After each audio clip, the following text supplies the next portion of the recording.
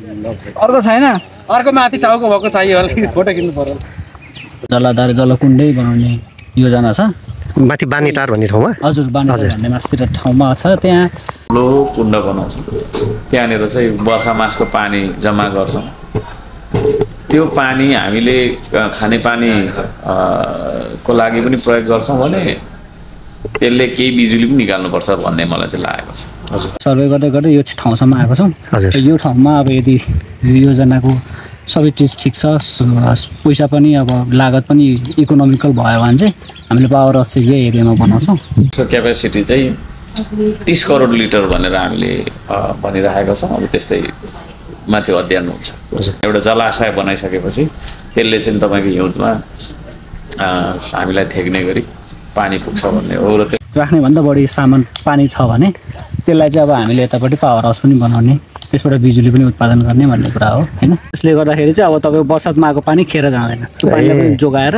अब अहिले चाहिने बेलामा चाहिँ त्यो पानीलाई हामीले प्रयोग गर्न सक्छौँ भन्ने कुरा यो भएपछि अरू संरचना हराउँदैन क्या यहाँ हामीले यहाँ सर्वे गरेको थियो भने अब हामी नआए पनि जो आए पनि यसरी पोइन्ट देखेपछि उनीहरूले कोर्डिनेसन ल्याएछ बाटोको भन्ज्याङदेखि 4 किलोमिटर पर हजुर अनि त्यहाँदेखि केही दुःख गरेर तल झन्डै पोका बोरा क्षेत्र मन्दिर पुगिँदो रहेछ हजुर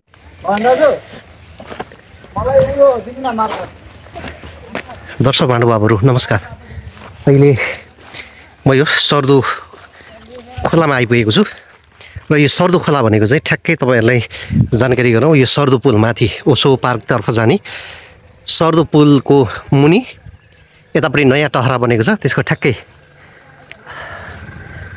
यहाँ सर्दो खोलामा यहाँ तपाईँले माथि देखिराख्नु भएको छ यो प्राविधिकहरूको यो चाहिँ एउटा भनौँ न अब सामान र तपाईँलाई जानकारी गरौँ यहाँनिर अहिले सर्वेको काम भइरहेको छ म पनि अन्जानमा छु के सर्वे भइरहेको हो यो विषयमा थप रिपोर्टिङ गरेर तपाईँहरूलाई जानकारी दिने नै छौँ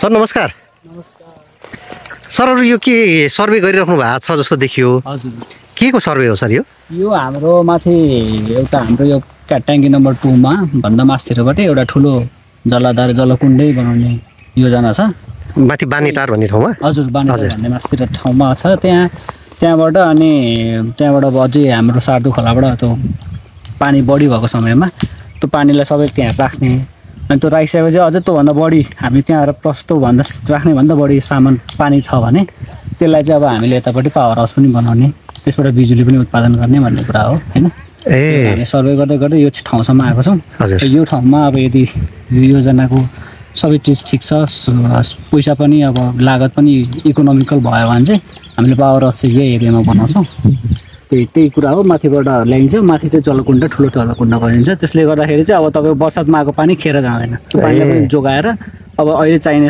बेलामा चाहिँ त्यो पानीलाई हामीले प्रयोग गर्न सक्छौँ भन्ने कुराहरू जो त्यो उसले आकार कत्रो हुन्छ माथि के छ त्यो आकार चाहिँ कस्तो हुन्छ भने तपाईँको पानी कति छ भन्ने कुरा हो आकार त जति ठुलो बनाए पनि भयो भनौँ न तर यति ठुलो पनि बनाउनु भएन कि पानीले त्यो भर्दै नभरियोस् आधा भर्दा अर्थ भएन पैसाको खर्च मात्रै भयो त्यही भएर पहिला पानी कति छ भन्ने कुराको अध्ययन हुन्छ त्यो पानी अनुसार अब त्यो पानी कति पर्याप्त हामीले राख्न सक्छौँ भन्ने कुराहरू हुन्छ होइन त्यो थाहा पाइसकेपछि त्यो हाम्रो क्यालकुलेसनहरू भइसकेपछि हामीले त्यो अनुसारको जलकुण्ड बनाउने हो होइन ठ्याक्कै यति क्यालकुलेसन यति भन्न सकिँदैन किनभने पहिला पानी कति छ भन्ने कुराहरू अध्ययन गर्नुपर्छ होइन अब यहाँ हेर्दा त पानी खासै छैन जस्तो देखिन्छ तर माथिपट्टि निकै पानी छ होइन जुन पानी अहिले हामीले पाइपको थ्रुबाट ल्याइरहेको छौँ होइन त्यो पानीलाई अब त्यहीँ रोकेर माथि जलकुण्डमा हामीले राखेर त्यसलाई फिल्टर गरेर होइन त्यसरी सप्लाई गर्न सक्छौँ त्यसो गर्दाखेरि चाहिँ वर्षभरिको कुनै पनि पानी खेर नजाने त्यसले गर्दा खानेपानीमा प्रयोग गर्न सकियोस् भन्ने कुराहरू हो कि तपाईँहरू चाहिँ इन्जिनियरिङ विद्यार्थी हो अथवा हाइड्रो होइन हामी इन्जिनियर नै हो हामी यस्तै हाइड्रो पावरहरू रिलेटेड कामहरूमा यस्तैमा काम संलग्न भएको छौँ 4-5 वर्ष जति यस्तै फिल्डमा काम गरिसकेको कुनै संस्थाको प्रतिनिधित्व हुनुहुन्छ अहिले हजुर म टिके कन्सल्ट प्राइभेट लिमिटेड भन्ने हो हामी कन्सल्टेन्सी इन्जिनियरिङ कन्सल्टेन्सी हो हैन त्योबाट हामीले सर्वेको अहिले तपाईँहरूले जिम्मा पाउनु भएको यो के टेन्डरबाटै हो अथवा के भन्छ यसलाई टेन्डरबाटै होला अब एग्रिमेन्टहरू अथवा केही भएको हुनसक्छ होइन त्यस्तै के हुनसक्छ हाम्रो नगरपालिकै मातहतको हो यो अहिले यो सर्वे खासमा खानेपानी विभागबाट राजु पोखरेल सरले हामीलाई खानेपानी बोर्डबाट भनेपछि खानेपानी बोर्डबाट हुनुपर्छ होइन त्यहाँबाट अब हामी आएको राजु पोखरेल सरले यस्तो ठाउँ हो यहाँबाट हामीले यसो गर्ने योजना छ भन्नुभयो होइन अनि हाम्रो अफिसको managing director Krishnaprasad Dulal doctor Krishnaprasad Dulal sir पनि आएर यहाँ यसो अनुगमन गरेर होइन के कस्तो क्षेत्रहरूमा हामीले बनाउन सक्छौँ भन्ने कुराहरूको त्यहाँ आएर साइटमा आएर यसो सरसर्ती हेर्नुभएको थियो इन्फर्मेसनहरू ल्याउनु भएको थियो होइन अनि त्यस पछाडि अब हामी आएर सर्वे गर्दैछौँ होइन यसबाट अलिअलि म्यापिङहरू बन्छ अझै पर्याप्त भएन भने फेरि एकपटक दुईपटक आएर अरूतिर पनि हुन्छ नि अल्टरनेटिभ बनाएर त्यसको पनि म्यापिङहरू गर्नुपर्ने हुन्छ त्यो चिजहरू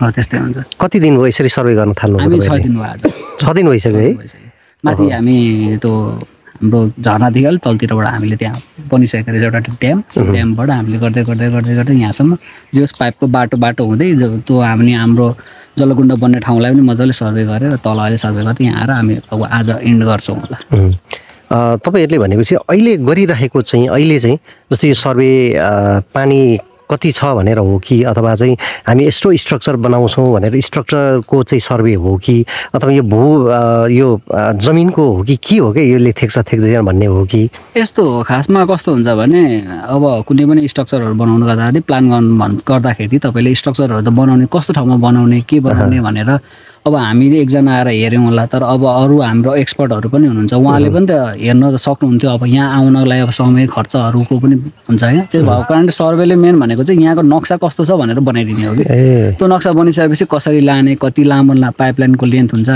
भन्ने कुराहरूको हामीसँग इन्फर्मेसनहरू आउँछ होइन त्यसपछि कति लागत लाग्छ होइन हामी इन्जिनियरिङ भएपछि अब इकोनोमिकल बनाउनु पर्ने हुन्छ होइन सस्तोमा बनाउनु पऱ्यो र राम्रो पनि हुनु पऱ्यो नि त त्यो हिसाबले गर्दाखेरि यो म्यापिङ गर्ने यो नक्सा बनाउने चाहिँ मेन हो सर्वेको काम पनि त्यही हो खासमा अब यो चिजलाई म्यापिङ लगेर हामीले अब कम्प्युटरमा राखेर कम्प्युटरबाट हामी इन्फर्मेसनहरू लेखेर अब कसरी डिजाइन गर्ने के गर्ने भन्ने कुराहरू छलफल हुन्छ होइन अनि डिजाइन कसरी गर्ने कति पानी छ यस्तो कुराको सबै कुराको अध्ययन भएपछि मात्रै हामीले डिजाइन फाइनल गरेर त्यस पछाडि अब अझै पुगेन पर्याप्त भएन अल्टरनेटिभ केही छ कि भन्ने कुराहरू नि अब हेरिन्छ होइन त्यसमा छ भने फेरि सर्वे म्याप थपेर अलि म्यापलाई ठुलो बनाइन्छ त्यसरी नै गरिन्छ भनेपछि यो पछि जुन असार साउन भदौतिर त एकदम पर्याप्त पानी हुन्छ प्रशस्तै हुन्छ त्यसलाई बानीटारमा कलेक्सन गरिन्छ सम्भव भयो भने त्यहाँबाट यहाँ पानी झारेर यो ठाउँ होइन त यो सर्वे गर्नुभएको तपाईँले यहीँ हो मासतिर यहाँनिर चाहिँ एउटा हाइड्रोको पनि कन्सेप्ट हो होइन त्यो पानीलाई यता ल्याएर यहाँनिर बिजुली पनि उत्पादन गर्ने त्यो पानीलाई कसरी गर्ने पिकिङ आवरमा गर्ने पिकिङ आवरमा गर्दाखेरि विद्युत प्राधिकरणलाई हामीलाई बढी पैसा दिने पनि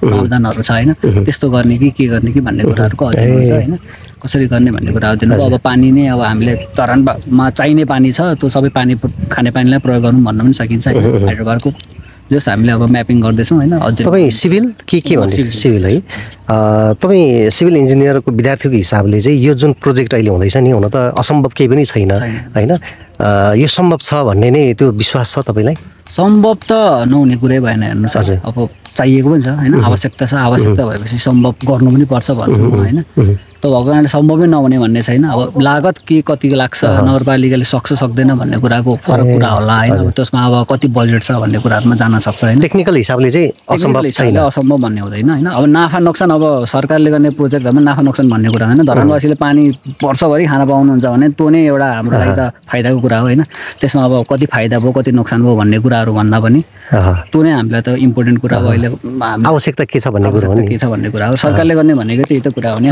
मोनिटरी फाइदा मात्रै पनि हेर्ने होइन भन्ने कुराहरू अब जनता खुसी पनि त पार्नु पर्यो भन्ने चिज हो होइन यो प्रोजेक्टले अब नाफा नहोला पैसातिरबाट नाफा नभए तापनि तर जनता खुसी हुन सक्छ त्यो पनि एउटा एक किसिमको नाफै हो होइन हामीले अब अध्ययनमै छौँ त्यो कुराको होइन बिजुली निकालेर हामीलाई भएको नाफाले पनि नाफा पनि हुनसक्छ होइन त्यो कुराको अध्ययन गर्न यो योजना चाहिँ सुरुमा मेरो हर्क साम्बाङज्यूले हामीलाई सुनाउनु हुँदाखेरि हामीले मिडियाहरूमा प्रकाशन गर्दाखेरि अब कस्तो कुरा गरेको होला होइन अब कहाँ त्यत्रो डाँडामा चाहिँ जलकुण्ड बनाउने यो के कुरा गरेको कसरी सम्भव हुन्छ भन्ने इभन हामीलाई पनि प्रश्न उब्जिन्थ्यो क्या उहाँको आलोचक विरोधीहरूले त झन् त्यो प्रश्न गर्ने त भए नै होइन तर तपाईँ एउटा अब इन्जिनियरको विद्यार्थीको हिसाबले यो योजना अथवा उहाँको यो कन्सेप्ट चाहिँ कस्तो लाग्छ तपाईँलाई अब हेर्नुहोस् पानी भन्ने चिज भनेको कुनै पनि पोखरीमा तपाईँले पानी जम्मा गर्नुहुन्छ भने त्यसले सबैतिर एउटै लेभल मेन्टेन गर्छ भनेपछि पानी एकै सतहमा एकै लेभलमा बसेको हुन्छ भनेपछि त्यही हो जलकुण्डको नै आधार हो त्यसलाई निकै टाढाबाट हामीले पानी उठाएर ल्यायौँ त्यही लेभललाई मेन्टेन गर्दै ल्याएर त्यहाँ कुण्ड बनाउन सकिन्छ त्यो भएको पनि हो हाइड्रो पावरमा पनि त्यसरी नै त्यही कन्सेप्टमा हामीले हाइड्रो पावर राखेर माथि पानी जमाएर पानी तल लगेर पावर हाउस चलाउने हो त्यही कन्सेप्टमा जलकुण्ड बन्दैन भन्ने होइन पानी कति छ भन्ने कुराको यदि क्वेसन गर्न सकिन्छ होइन पानी कति छ भन्ने कुरा त अब धरानवासीहरूले यो सर्दो खोलामा कति छ भनेर हेर्नु भएकै छ होला होइन त्यो पानीलाई प्रयोग गर्न सक्छ बर्सातको बेला त निकै पानी परेको समयमा त यहाँ निकै पानी हुन्छ त्यसलाई राखेर राख्ने जब प्रयोजन हुन्छ होइन अरू बेला त पानी प्रशस्त भएको बेला त पानी प्रशस्तै होला होइन त्यो चाहिँ अब तपाईँको पानी राखेर पछि हाम्रो खडेरी लाग्ने समयमा प्रयोग गर्न सकिन्छ भन्ने कुरा हो यो एकदम सकिन्छ पनि गरिएको पनि छ अन्य ठाउँमा धेरै ठाउँमा भएको पनि छ असम्भव भन्ने कुरो छैन काम कहिले सकिएला तपाईँहरूले गरेको सर्वे अब आज हामी समाप्त गर्दैछौँ लगभग हाम्रो सकिसक्यो काम फिल्डको चाहिँ काम सकियो फिल्डको काम सक्यो अब अफिसमा गएर गर्ने काम त अब लाग्छ नै समय माथि जलकुण्डदेखि यहाँसम्म कति किलोमिटरको तपाईँहरूले यो लगभग तपाईँको वहाँदेखि 1.5 किलोमिटर जति छ जलकुण्डसम्म जलकुण्डदेखि यहाँसम्म अरू 1 किलोमिटर जति होला भन्ने अनुमान छ हिसाब गर्नुपर्ने हुन्छ एकदम ठ्याक्कै भन्न सकिँदैन किनभने घुम्दै घुम्दै आइएको हुन्छ होइन ठ्याक्कै अनुमान गर्न सकिँदैन भनेपछि अब फाइनल रिपोर्ट आउन चाहिँ समय कति लाग्ला अब फाइनल रिपोर्ट भन्ने कुराहरू तपाईँको अब कस्तो कस्तो खालको अध्ययन गर्ने हाइड्रोपावर बनाउने नबनाउने भन्ने कुराहरूमा डिपेन्ड गर्छ होइन त्यो अब ठ्याक्कै यति समय भन्न मिल्दैन होइन अझ अब सबैजना कतिजना एक्सपर्ट युज गर्ने भन्ने कुराहरूमा नै रहन्छ होइन अब सिम्पल नै गर्ने हो भने अब त्यसलाई कम समय लाग्ला अनि अझै एक्सपर्ट युज गर्ने भने त्यसलाई अलिक बढी समय लाग्ला भन्ने कुराहरू कतिजना अहिले खटिनु भएको छ मतलब अहिले हामी 2 जना वहीँबाट आएको छौँ अब अरू 2-3 जना हाम्रो दाइहरूले सहयोग गरिरहनु भएको छ उहाँहरू चाहिँ हजुर उहाँहरू चाहिँ स्थानीय नै उहाँहरू चाहिँ स्थानीय ठिक छ हस् आज हतार पनि छ है र दर्शक महानुभावहरू एउटा कुरो के प्रश्न भयो भने यहाँनिर चाहिँ जुन मेयर खड्ग साम्पाङज्यूले बानेटार यो माथि छ डाँडामा यो माथि डाँडामा छ त्यहाँनिर जलकुण्ड बनाउने भनेर उहाँले जुन योजना अवधारणा अगाडि बढाउनु भएको थियो त्यो मात्रै उहाँले योजना मात्रै बनाउनु भएन त्यो कार्यान्वयन गर्ने चरणमा पनि अगाडि बढेको रहेछ र अहिले यहाँनिर सर्वेको काम भइरहेको रहेछ उहाँहरू सिभिल इन्जिनियरका कन्सल्टेन्टबाट पनि आएर यहाँनिर सर्वे गरेको 6 दिन भइसकेको रहेछ र उहाँहरूको आज अन्तिम दिन र तपाईँलाई जानकारी गरौँ यो बानीटारमा चाहिँ जुन बर्खाको समयको अत्याधिक धेरै पानी सर्दो खर्दोबाट पानी बगेर जान्छ खेर जान्छ त्यो पानीलाई उहाँले कलेक्सन गरेर त्यहाँ बानीटारको कुण्डमा सङ्कलन गर्ने र यो खडेरीको बेलामा त्यसलाई चाहिँ वितरण गर्न सकिन्छ भनेर इन्जिनियरले भन्नुभयो सँगसँगै त्यहाँबाट चाहिँ बिजुली पनि हाइड्रो पावर पनि एउटा प्रोजेक्ट पनि गर्न सकिन्छ त्यसैको लागि उहाँहरू अहिले यो ठाउँमा हाइड्रो प्रोजेक्टको लागि चाहिँ केही बिजुली उत्पादन गर्न सकिन्छ भनेर उहाँहरूले यहाँ अध्ययन गरिराख्नु भएको छ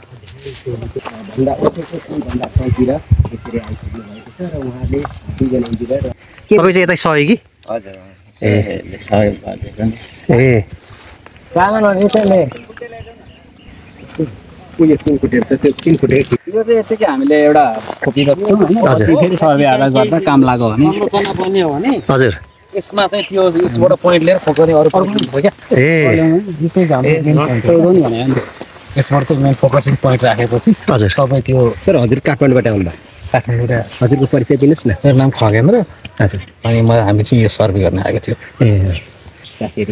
सर्वे गर्न जाइ पनि उस्तै हो यहाँ चाहिँ के भन्ने सर खासमा अब यहाँ संरचना अहिले टुङ्गो भएको छैन अब यसको लागि चाहिँ डाक्टर कृष्ण प्रसाद दुलाल सरसँग कन्ट्याक्ट गर्नु ए त्यस पछाडि यहाँ के हुन्छ उहाँले गर्नुहुन्छ हजुर फाइनल डिसिजन उहाँसँग हुन्छ अर्को प्रिजम कहाँ गयो त यहाँ कुन संरचना बन्ने त्यही लिएर आउँ न त्यही भयो नि भन्छ अर्को छैन अर्को माथि टाउको भएको चाहियो होला फोटो किन्नु पर्यो पुरा त्यहाँबाट अडियो गर्ने यो क्ल्याम्प यो च्याप्ने मात्रै काम हो ए खासै काम हुने ए त्यसले फोटो खिचेर पछि काम लाग्छ भनेर पछि हामी नै आयौँ अथवा कोही अरू आउनुभयो भने पनि त्यो खोपेको चिज हराउँदैन यो चाहिँ ढुङ्गाको अक्षर स्वर्ण अक्षर हुन्छ नि त्यस्तै लेखेको हो क्या यो चाहिँ ए हजुर ए हामीले यहाँ चाहिँ आएर सर्वे गरेको थियौँ भनेर त्यो अब यो पोइन्ट बनाएको यो पोइन्ट बनाएको हो। यसबाट पछि के डिजाइनहरू भयो भने यहाँबाट यसकोबाट चाहिँ पोइन्ट लिएर अरू चाहिँ हामीले त्यसको लिन सकिन्छ क्या।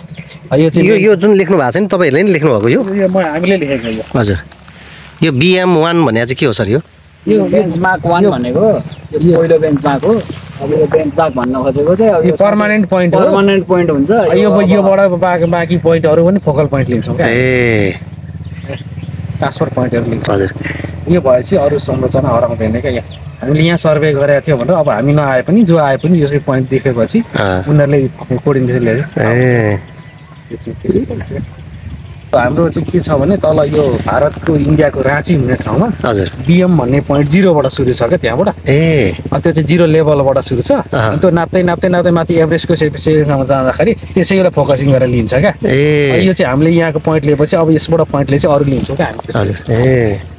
यो तपाईँले पारिपट्टि छिनोले खोपिराख्नु भएको थियो ढुङ्गामै खोप्नु भएको त्यो पनि ढुङ्गामै यही हो त्यो यस्तै खोप्नु भएको मेरो हातबाट रगतै आइसक्यो भन्दै हुनुहुन्थ्यो। दर्शन ढुङ्गा खोटाएको थियो। दर्शन ढुङ्गा त साह्रै हुन्छ नि त। गाह्रो हुन्छ है। दर्शन ढुङ्गा खोट्दैन क्या। यस्तै एउटा चाहिँ पनि 2टा पोइन्ट चाहिन्छ क्या। हजुर यो भयो 2टा पोइन्ट भएपछि अरू हामी फरक पोइन्टहरू ल्याउँछ क्या। अब एउटा यो भयो एउटा त्यो पारी भएपछि एउटा मेसिन यहाँ राख्छौँ हजुर अनि क्लेम पारेर प्रिजम त्यहाँ राखेको छ त्यो नभए जाँदै गरौँ अहिले यसमा है रडलाई क्लाइम्ब गर्ने हो नहल्ली राख्ने काम गर्छ क्या त्यो। यसले चाहिँ पक्रिने जोइन गर्ने। अरू मेसिनहरू चाहिँ मेन मेसिनहरू चाहिँ अरू हो। यो त सिम्पल ल है त। फेरि भोलि आउनु पर्यो। दर्शक महानुभावहरू उहाँहरू इन्जिनियर 2जना प्राविधिकहरू यो ठाउँ सर्दु पुल क्षेत्रमा पर्दछ र यहाँनिर तपाईँले देखिराख्नु भएको छ यहाँ सर्वेको काम भइरहेको थियो र एउटा खुसीको कुरा भनौँ पक्कै पनि एउटा महत्त्वपूर्ण एउटा प्रोजेक्ट पनि फेरि पनि त्यो अगाडि बढ्ने क्रममा रहेछ र इन्जिनियरहरू सर्वेको लागि आउनुभएको छ। विशेष गरी मेरो हर्क साम्पाङज्यूले माथि बानीटारमा चाहिँ जलकुण्ड बनाउने भनेर उहाँले एउटा कन्सेप्टलाई ल्याउनु भएको थियो एउटा अवधारणा ल्याउनु भएको थियो। तर त्यो अवधारणा चाहिँ अब कार्यान्वयनको चरणमा अगाडि बढिरहेको छ। कार्यान्वयन भन्दा पनि त्यो कन्सेप्ट जुन थियो अब त्यसलाई चाहिँ एउटा प्राविधिक रूपमा चाहिँ कति सम्भव छ छैन अथवा के छ अवस्था भनेर अहिले यहाँनिर चाहिँ प्राविधिक इन्जिनियरहरू सर्वेको लागि आउनुभएको छ। पक्कै पनि दर्शक महानुभावहरू यो निकै नै महत्त्वपूर्ण एउटा योजना अघि इन्जिनियरले भन्नुभए जस्तै बर्खा समयमा जति धेरै पानीहरू बगेर गइरहेको छ त्यसलाई त्यहाँनिर कुण्ड बनाएर त्यहाँनिर चाहिँ जम्मा गर्ने र त्यो पछि खडेरीको समयमा वितरण गर्न पनि सकिन्छ। सँगसँगै अर्को यहाँनिर चाहिँ विद्युत एउटा हाइड्रो पावरको नि एउटा प्रोजेक्ट पनि गर्न सकिन्छ भन्ने कुरा उहाँहरूले गर्नुभएको छ। यो निकै नै महत्त्वपूर्ण विषय हो।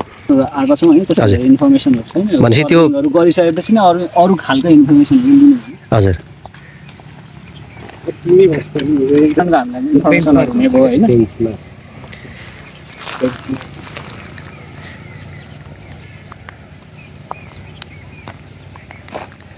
सबै हाम्रो यसलाई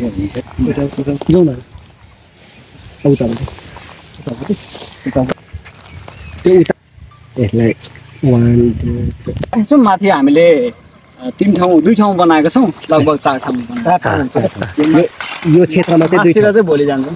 यो क्षेत्रमा चाहिँ 2 ठाउँ राखियो। यो क्षेत्रमा चाहिँ 2 ठाउँ यहाँ पावर हाउस छ कि सर मैले अघि के एउटा क्वेसन गरेँ भने जस्तो हुन त अब तपाईँको अलग पाटो रह्यो होइन पानी जम्मा गरेको कतिसम्म जम्मा गरेको पानी चाहिँ हामीले पिउन सक्छौँ भन्ने प्रश्नको चाहिँ जवाफ तपाईँको फिल्टरको सिस्टममा जान्छ। फिल्टरको के काम चाहिँ हामीलाई राम्रोसँग थाहा हुन्छ किनभने फिल्टर भन्ने छुट्टै विभागै जस्तो हो होइन। फिल्टर गर्ने टेक्नोलोजी के छ भन्ने हामीसँग कम नलेजै हुन्छ होइन। त्यसमा डिपेन्ड गर्छ कस्तो छ के छ कति फिल्टर गर्न मिल्छ कस्तो खालको पानी फिल्टर गर्न मिल्छ कति फाल्ने भन्ने कुरा।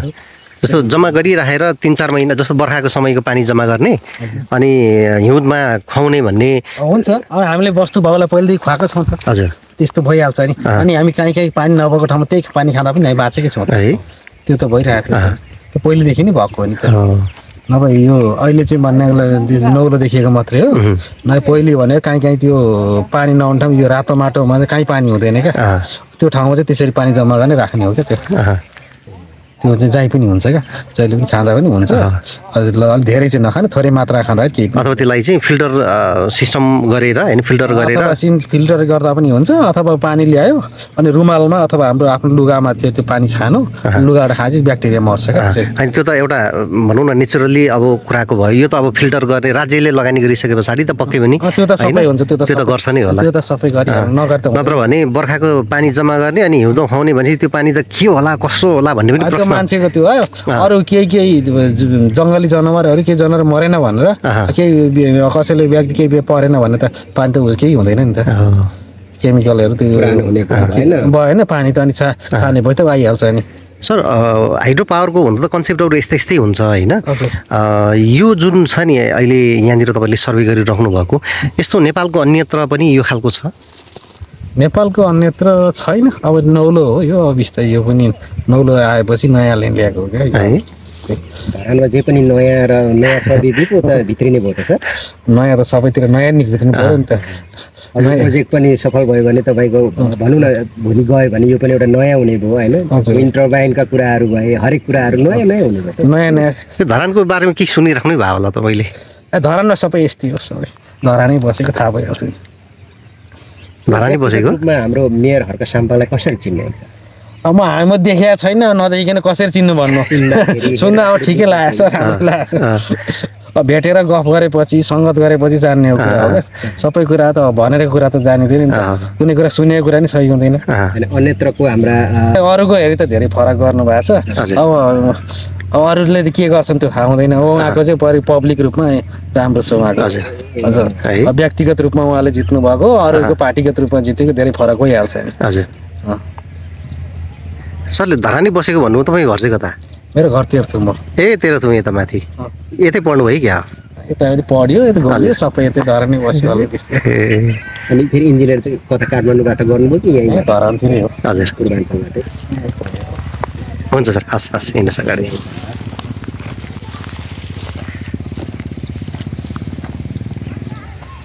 सन्तोष लिम्बू हुनुहुन्छ अहिले हाम्रो सामु। उहाँ चाहिँ खानेपानी बोर्डको यो सर्दु खर्दुको मुहानको हेरालु हुनुहुन्छ। सन्तोष सर, अहिले यो जुन हाम्रो मेयर हर्क साम्पाङज्यूको योजना थियो एउटा बानेटारमा चाहिँ एउटा कुण्ड बनाउने होइन, त्यसको लागि चाहिँ बर्खामा मात्रै पानी हुन्छ, हिउँदमा हुँदैन भन्ने छ होइन। त्यो कुण्डमा हामीले कहिलेको पानीहरू चाहिँ कलेक्सन गर्न सक्छौँ, तपाईँलाई के लाग्छ? त्यो बर्खामा जुन एउटा यो लामपाते खोलाबाट हो, त्यो खोलाको पानी चाहिँ बाइपास गरेर छुट्टै पारेर लिएर आएर यहाँ ठुलो जलकुण्ड बनाउने। अनि जलकुण्ड बनाएर त्यहाँबाट उब्रेको पानी बर्खामा बिजुली पनि उत्पादन गर्न सकिन्छ कि भनेर चाहिँ सर्वे गर्न लाउनु भएको रहेछ। हजुर, आज लगभग 5 दिन भयो, 5 दिन 6 दिन भयो। 6 दिन पानी के प्रशस्तै हुन्छ त्यो बेलामा? बर्खामा त प्रशस्तै हुन्छ है, प्रशस्तै हुन्छ। भनेपछि माथि जसरी हामी त्यो जलकुण्ड बनाउन खोजिरहेछौँ नि होइन, त्यसको लागि पानी पुग्दो हुन्छ? पुग्दो नै हुन्छ। हामीले एउटा खोला बर्खामा चलाउँदैन माथिबाट मुहानमा। जब 3टा खोला छ, 3टा खोलामा एउटा खोला त चलाउँदैन, त्यो पानी धमिलो भयो। कुन छ 3टा? एउटा सर्दु अनि एउटा लामपाते अनि एउटा चिउरीबा छ। खर्दो पनि होइन? खर्दो होइन, यो पश्चिमपट्टिको साइड भनौँ न होइन। पश्चिमपट्टि। हामीले चलाउँदै नचलाएको खोला चाहिँ कुन हो? लामपाते। यो पानी ट्याङ्कीमा हाल्यो भने त अरू 2टा खोलाको पानी पनि फ्याल्नु पर्ने हुन्छ। 2टा खोलाले इनफ हुन्छ हामीलाई। हजुर। अनि एउटा खोला चाहिँ धमिलो पानी चाहिँ हामीले खोला पास गरिरहेको हुन्छ, फ्यालिरहेको हुन्छ। यो 3वटा खोलाको तपाईँले जुन नाम भन्नुभयो नि, यो चाहिँ कुन महिनासम्म चाहिँ त्यो खोलाहरूमा पानी हुन्छ? यो यति बेला त सुकिसक्यो, यति बेला सुकिसक्यो, भर्खर सुकिसक्यो। फागुनमा सुक्यो? फागुनमा सुक्यो। कुन महिनासम्म हुन्छ? माघ पुस महिनासम्म सानसानै हुन्छ है। भनेपछि मङ्सिर पुससम्मको पानीलाई जम्मा गर्न सकियो भने त्यो जलकुण्डमा पछि हिउँदमा हामीलाई सप्लाई गर्न सहज हुन्छ। तपाईँलाई त्यस्तो लाग्छ? त्यो पनि हो। अनि अर्को कुरो, त्यो जलकुण्ड राम्रो बनिसकेपछि त हामीले सोरसार भएको पानी नै जलकुण्डमा हाल्यो, जलकुण्डबाट अर्को ट्याङ्कीमा बाइपास गर्दा भइगयो नि। ठुलो ट्याङ्कीमा एकैचोटि सोरसार लिएर आयो, अनि त्यसपछि त्यहीँ माथिल्लोपट्टि बनिन्छ त्यो ट्याङ्की, ठुलो ट्याङ्की। अनि सानो ट्याङ्की पहिला बनिराखेको ट्याङ्कीहरू त मुनि नै छँदैछ। पहिले पानी त्यहाँ लगाउने, त्यहाँबाट अहिले जुन त्यो फिल्टरहरू भएको ट्याङ्कीमा ल्याउने भन्नु खोज्नु? त्यो गर्दा पनि भइगयो, त्यसरी गर्नु सक्छ। अहिले जुन हाम्रो यो खर्दुमा बनिँदैछ नि, त्यसै पनि बनी बनाउनै छ त्यहाँनिर खर्दोमा 6 इन्ची र 8 इन्चीको पानी त त्यही पनि हामीले तिनवटा इन्टेक अहिले नयाँ थप्दैछ नि माथिबाट हजुर त्यो लिएर पनि त्यही उयसमै थप्ने त हो ए खर्दोको ट्याङ्कीमै लाउने हो त्यो पानी राम्रो छ अहिले भर्खर सर्वे हुँदैछ हजुर सर्वे भइसकेपछि उहाँहरूको डिजाइन निकालिसकेपछि उहाँहरूको हिसाब किताब गरिसकेपछि बनाउनु ठिक हो कि बेठिक हो उहाँहरू बसेर नै बोर्ड मिटिङ गरेर मात्रै भन्छ होला तपाईँलाई चाहिँ के लाग्छ यो बन्नु पानी केही मात्रामा जमेको राम्रो हो नि धेरै राम्रो हो नि कुण्ड बनाउने हो धरानको चाहिँ नि त्यो बानीटारको विषय पनि अलिकति भन्नु त्यो अहिले के सर्वे भइराखेको थियो बानेटारमा बानियाटार या बानेटार के भन्छ बानीटार भन्नु रहेछ हजुर ठिक छ त्यो टारमा चाहिँ हामी एउटा ठुलो त्यहाँनिर एउटा के अरे समथल किसिमको चाहिँ नि होइन एउटा भूभाग छ त्यो भूभागमा हामीले चाहिँ एउटा ठुलो कुण्ड बनाउँछौँ होइन ठुलो कुण्ड बनाउँछौँ त्यहाँनिर चाहिँ बर्खा मासको पानी जम्मा गर्छौँ त्यो पानी हामीले खानेपानी को लागि पनि प्रयोग गर्छौँ भने त्यसले केही बिजुली पनि निकाल्नुपर्छ भन्ने मलाई चाहिँ लागेको छ हजुर यो चाहिँ तर दीर्घकालीन प्लान हो मैले भनेको थिएँ नि तपाईँहरूलाई सुरुमा र खोलाखोलीमै बोलिरहेको हुन्छु म तर त्यो चाहिँ त्यो बोलेपछि त्यो चाहिँ योजना हुन्छ क्या त्यो हामी गर्छौँ नै अब हाम्रो कार्यकालमै त्यो अब सम्पन्न हुन्छ हुँदैन त्यो एउटा कुरा छ तर सम्पन्न गर्ने कोसिस हाम्रो रहन्छ त त्यो चाहिँ कस्तो हुन्छ भने त्यहाँ कुण्ड भइसकेपछि चाहिँ इनकेस हाम्रो चतराको सिस्टम चतराबाट पानी ल्याउने भन्ने कुरा पनि गरिरहेको छौँ त्यो पनि आउँछ तर त्यो सिस्टम यदि कहीँ कतै अब क्रास भयो होइन जे पनि हुन्छ नि त अब मेसिन जस्तो कुरा बिग्रिन्छ होइन त्यसले गर्दाखेरि त्यो भयो भने चाहिँ हामीले त्यो कुण्डकै पानी प्रयोग गरेर त्यहाँ एउटा जलाशय बनाइसकेपछि त्यसले चाहिँ तपाईँको हिउँदमा हामीलाई थेग्ने गरी पानी पुग्छ भन्ने हो र त्यसको क्यापेसिटी चाहिँ 30 करोड लिटर भनेर हामीले भनिरहेका छौँ अब त्यस्तै माथि अध्ययन हुन्छ र निर्माण पनि त्यो अहिले प्रारम्भिक चरणको सर्वेको काम चलिरहेको रहेछ सर्वे यो त कार्यपालिकाबाट पनि निर्णय भएको थियो हुन्छ सर्वे गर्ने सबै कुरा मैले गरेको कुराहरू सबै कार्यपालिकाले निर्णय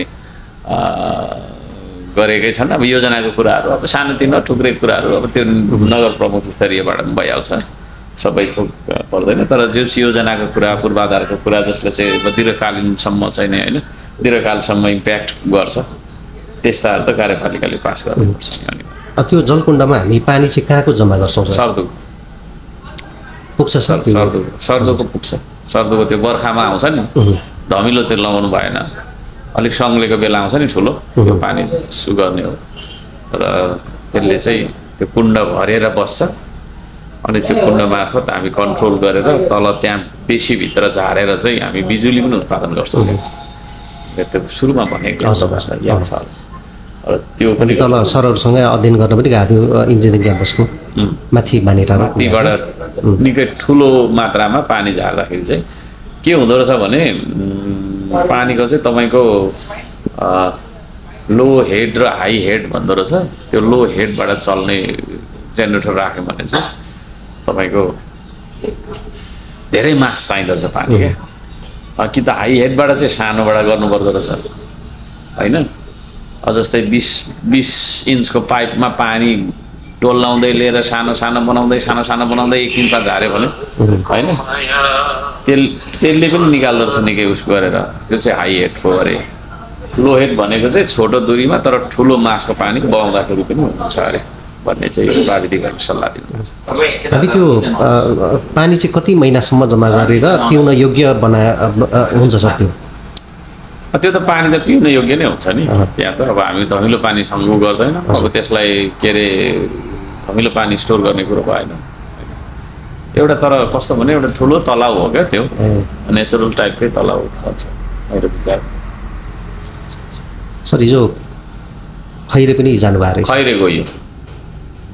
खैरे गयो त्यो त निकै टाढो छ भनेर भन्छन् 6 किलोमिटर हो कि अति समथिङ लाइक झन्डै 4 किलोमिटर होला ऊदेखि नै रहेछ के अरे मैले उसमा नापेको विष्णुपादाको भन्ज्याङदेखि 4 किलोमिटर पर हजुर त्यहाँदेखि केही दुःख गरेर तल झन्डै पोका बरा क्षेत्र मन्दिर पुगिँदो रहेछ हजुर त्यहाँ गयो रमाइलो रहेछ पानी आइरहेको रहेछ त्यसलाई पनि ल्याउने सर अब त्यसलाई चाहिँ अहिले नै म बोलिहाल्दिनँ होइन, अध्ययन गर्दैछु, त्यसको अल्टिच्युड हेर्दैछु। त्यो अब म त्यस्तो खास प्राविधिक त होइन, त्यही पनि यसो मोबाइलमा हेर्दा 1665 फिट रहेछ त्यहाँको उचाइ। हाम्रो सुम्निमाको ट्याङ्की 1455 भनिसकेपछि 200+ को उचाइमा छ त्यो। तर पाइप थुप्रो लाग्छ त्यहाँबाट, पाइपै गाँसेर ल्याउने हो होइन। त्यो अब कुण्ड बनाउने के भनेर त्यो पहिला गरेको रहेछ, त्यो लिफ्ट गर्ने भन्ने लिफ्ट सिस्टमले चाहिँ हैरान बनायो। पम्प बिग्रेको देखेर अनि बिल आएको देखेर तर्सियो। तर पाइप जोड्यो भने चाहिँ त्यो फेरि बरा क्षेत्रको सिरै पुर्याउनुपर्छ। त्यो त रमित लाग्दो हुन्छ फेरि 20 किलोमिटर जति पर्छ होला अल द वे। निकै खर्चिलो र समय पनि खर्चिलो अनि पैसा पनि खर्चिलो काम हुन्छ। त्यो सोच्दै मात्रै छु मैले, फेसबुकमा लेखेको छु। हस् सर, हस्, थ्याङ्क यू। फेसबुकमा लेखेपछि चाहिँ काम सुरु भयो भनेर बुझ्दा हुन्छ।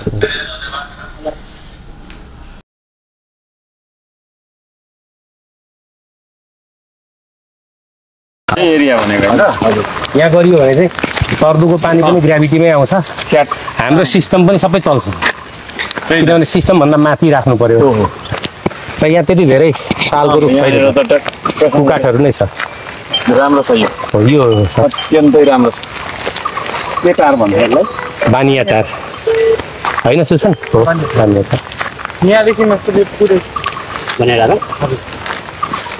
चाहिँ के हो चाहिँ होइन, यहाँ ठुलो रिजर्भयर बनाउन सकिन्छ कि भन्ने।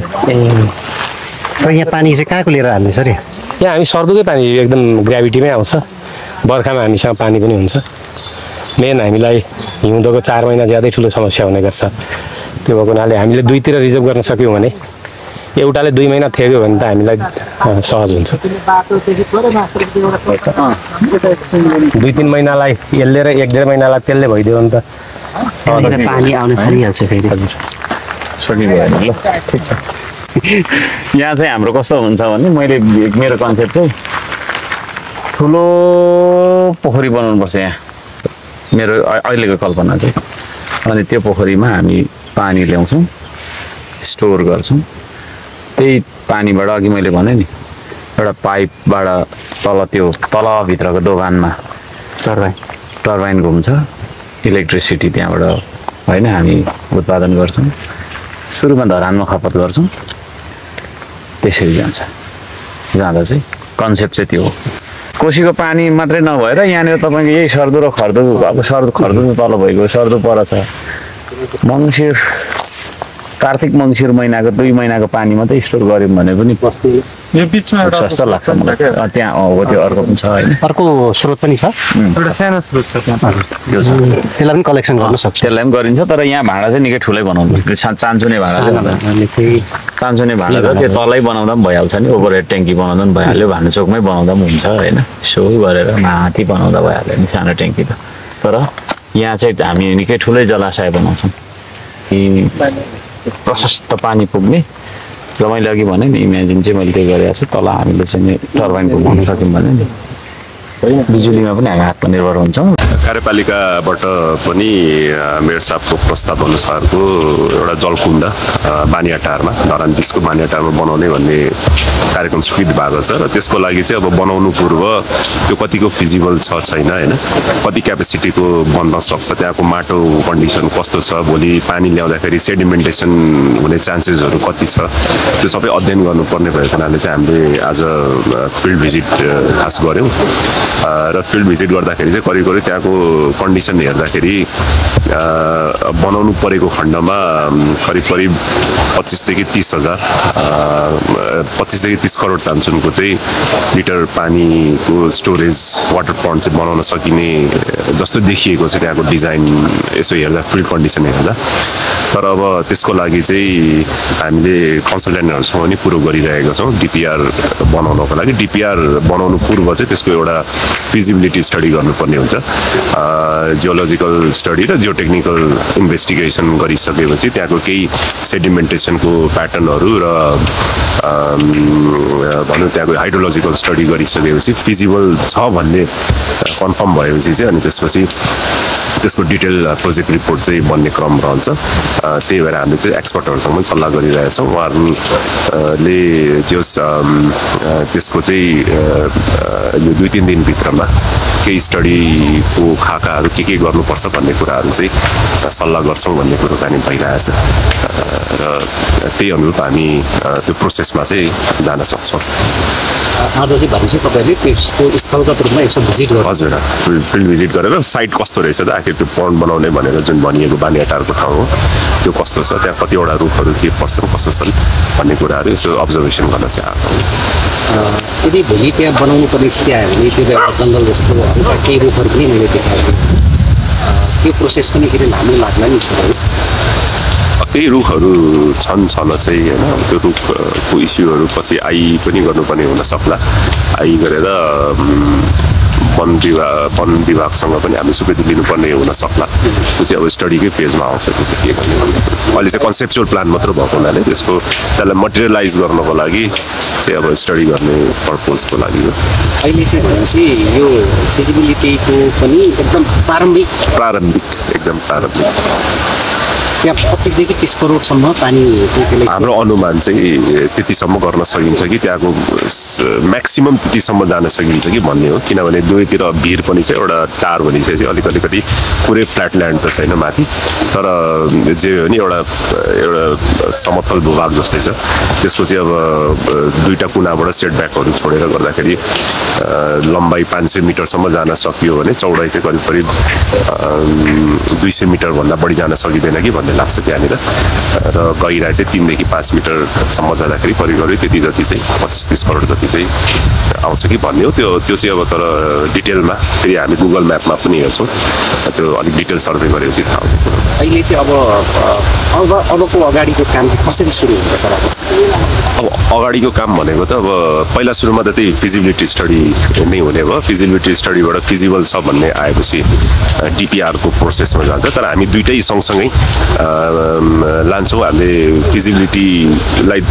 फिजिबिलिटी र डिपिआरको चाहिँ भनौँ न एक किसिमले इस्टिमेसनको पार्टहरू चाहिँ सँगसँगै लिएर जान्छौँ र फिजिबल छ भन्ने बित्तिकै धेरै समय खर्च नगरिकन त्यसको डिजाइन र डिटेल रिपोर्टमा चाहिँ हामी जान्छौँ। डिपिआर बनिसकेपछि अनि त्यसपछि स्रोतको व्यवस्थापनको कुराकानी आउँछ। स्रोत व्यवस्थापन भएपछि अनि निर्माणको काम हुने कुरो हो। फिजिबिलिटी स्टडी कसले गर्छ र डिपिआर कसले गर्छ?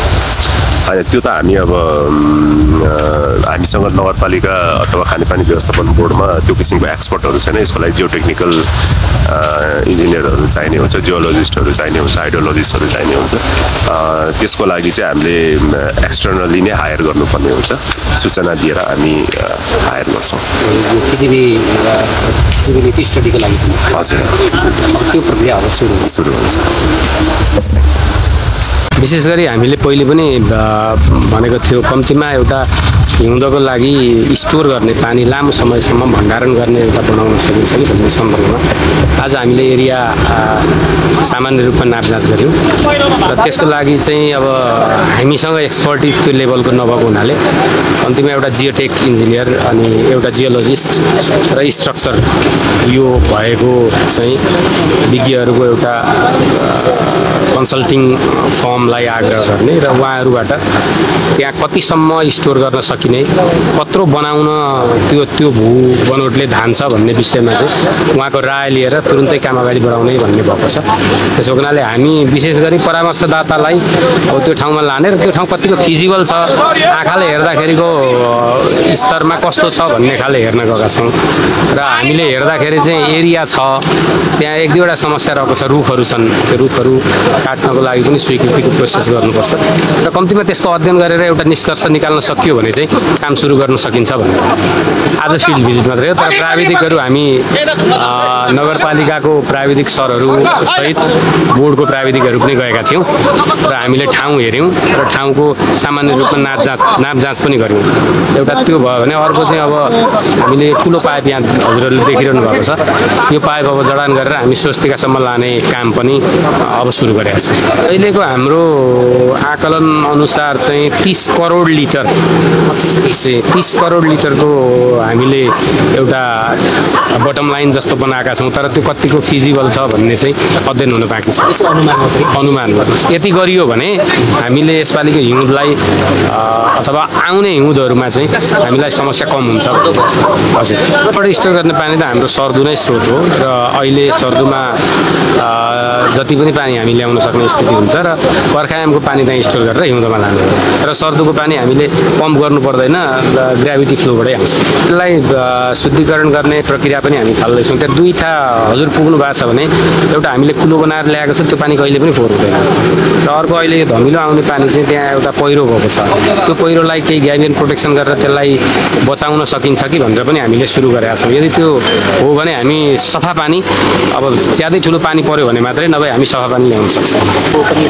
त्यो त लङ रनमा अब कोसीको प्रोजेक्ट भयो भने त त्यो झन् फ्रुटफुल हुन्छ। अहिलेको हाम्रो सोचमा त सर्दु नै ल्याउने हो। पछि त मेयर साहबले पनि भन्नु भएको छ, यदि कोसीबाट हाम्रो प्रोजेक्ट सुरु भयो भने कोसीको पानी त्यहाँ ल्याएर राख्ने भन्ने त छ। दुईटै उद्देश्य यो त हामीले विशेष गरी ज्यादै समस्या हामीलाई 2 महिनादेखि 3 महिना समस्या हुने गर्छ र फागुनको लास्टदेखि सुरु हुन्छ। चैत वैशाख चाहिँ एकदमै धेरै समस्या हुन्छ र जेठको मिडसम्म, फागुनको मिडदेखि जेठको मिडसम्म हामीलाई ज्यादै ठुलो समस्या आउने गर्छ।